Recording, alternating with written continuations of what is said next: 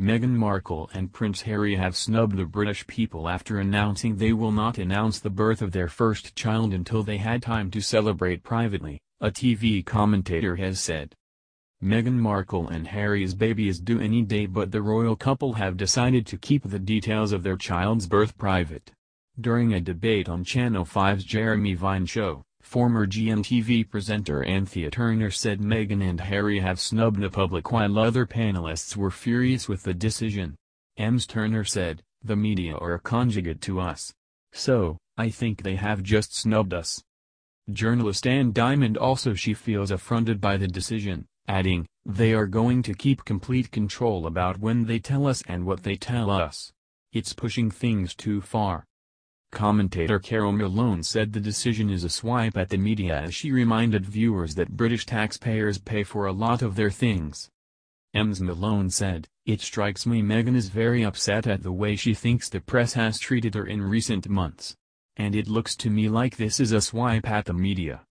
Why should you get details of something that is very precious to me?"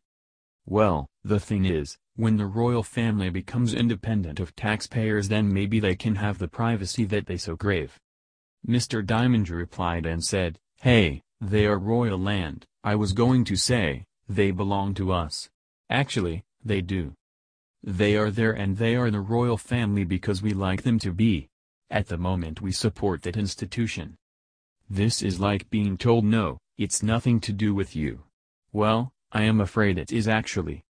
Ms. Malone agreed the British public has been snubbed and added, "The thing is, Harry will want media publicity for his mental health program.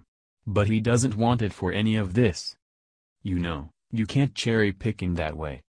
Meghan and Harry said they made the personal decision not to share details about the baby, which will be seventh in line to the throne, until they had time to celebrate its arrival. The couple's royal household, Buckingham Palace, said in a statement, "The Duke and Duchess of Sussex are very grateful for the goodwill they have received from people throughout the United Kingdom and around the world as they prepare to welcome their baby. Their Royal Highnesses have taken a personal decision to keep their plans around the arrival of their baby private. The Duke and Duchess look forward to sharing the exciting news with everyone once they have had an opportunity to celebrate privately as a new family." The statement also indicated there will be no immediate photo call following baby Sussex's birth, who will be seventh in line to the throne.